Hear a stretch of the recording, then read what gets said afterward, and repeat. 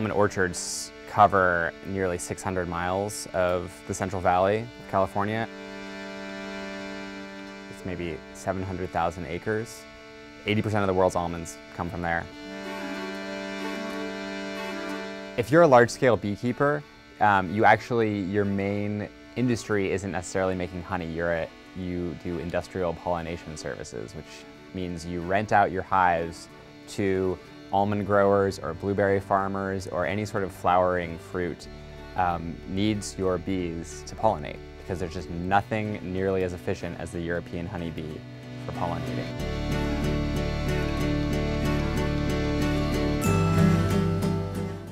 I'm Jeff Anderson.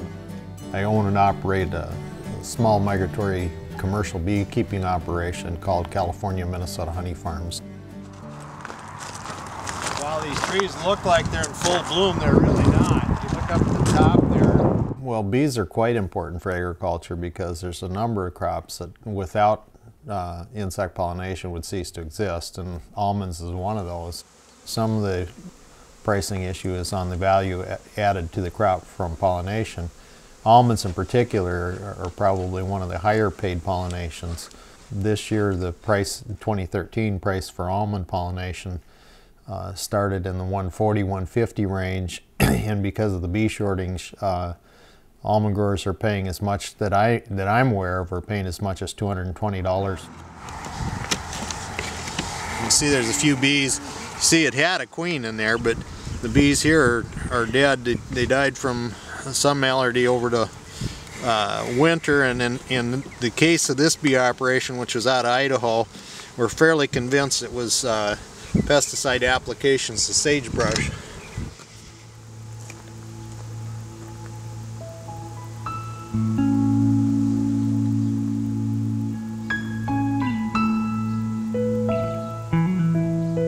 Most honeybees that are moved, or migratory bees, are palletized. They're trucked on flatbed trucks generally. Back in the good old days, we would have about a 16% average bee mortality for the full year. And in recent years here, USDA has started tracking the overwinter losses, which have been hovering plus or minus 30% since the inception of the term colony collapse disorder in 2005. I started with 3,150 colonies in April of 2012, and I'm pollinating in February of 2013 with 992 colonies that are left alive out of that bunch. We're talking quite a number of colonies that I'm not getting paid for.